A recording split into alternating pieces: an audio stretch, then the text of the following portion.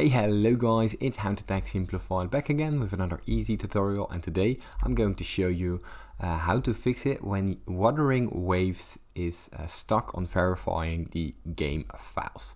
Now the first thing that we want to do is actually quit the Wuthering Waves process in the background, so simply go to the hidden icons in the bottom right of the screen, right click the Wuthering Waves icon, simply exit it, and as you can see we're stuck right here. From there we go to the search bar and we go to the Windows Defender Firewall.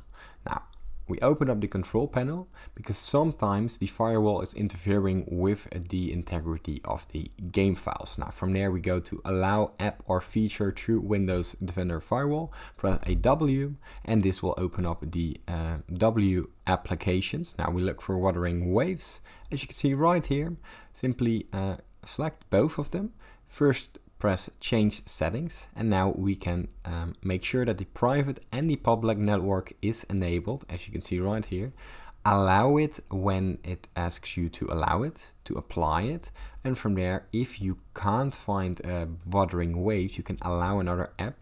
Simply browse and look for the Wuthering Waves application to allow the exe file.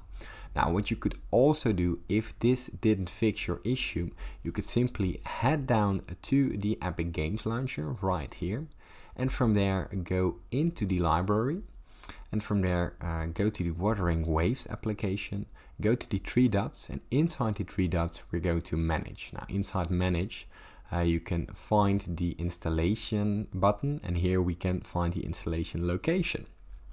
Now as you can see right here, we have a load of options to choose from. Now what we want to look for the Wuthering Waves game right here. Simply open up the folder, and here we have the Wuthering Waves.exe. Now right click this, go to properties, go to compatibility mode, and run this program as administrator. Simply press apply, press OK. You could also try, if this didn't work, go to the compatibility mode once again and disable the full screen optimizations. This will sometimes work as well. And from there, try to restart your computer and try it again. Now you could also update your Windows settings, and that should fix your issues.